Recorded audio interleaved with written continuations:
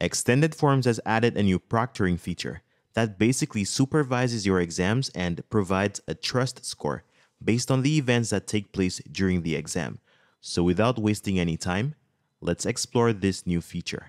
We are going to be using this quiz for our example, and I'll start by installing the ExtendedForms add-on. So I'll click on this options icon, and I'll click on add-ons at the bottom. Now we can go ahead and search for ExtendedForms. So I'll just type in extended, and I'll click on the first result. It's the first item on this page.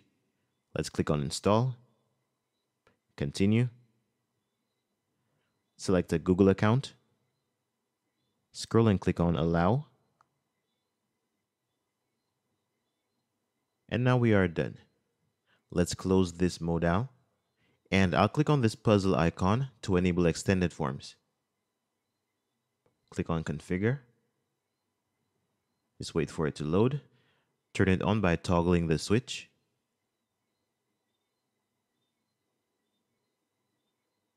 And now the add-on is ready. So the first thing we can do is select a sharing method. Let's use the default one, and let's change the time limit to about 4 minutes. We can also keep restrict attempts set to 1 time. Let's leave auto submit on and click on save.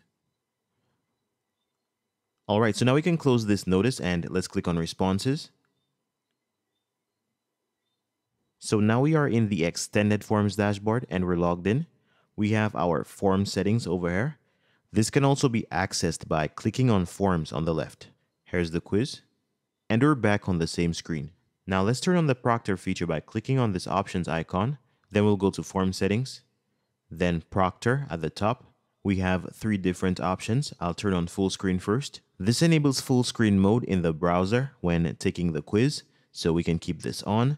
And the next option is tab switch. And this basically detects when a user switches tabs while taking the exam. And then we have camera snapshot, which takes random pictures of the user while the exam is running.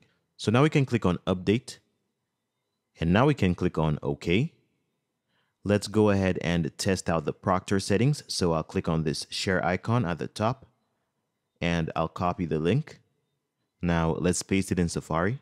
So I'll just go to Safari and paste it in the address bar. And now I'll log into my Google account off screen. Get started. We see that Proctor is active, so I'll click on next. And we can just go through each of these prompts. Now let's enable the camera. I'll click on allow. We need to exit full screen mode. Get started.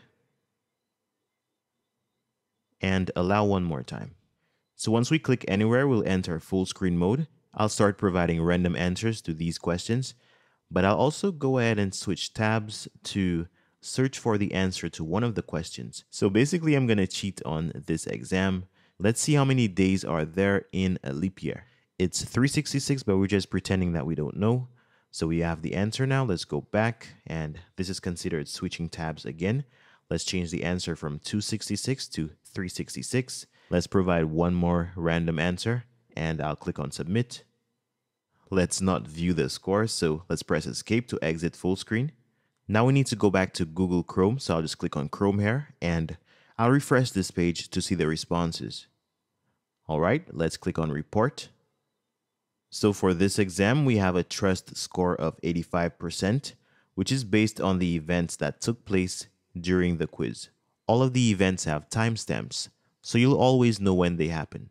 All right, so now it's your turn to go ahead and test out this Proctor feature yourself. Thank you for watching and see you in the next video.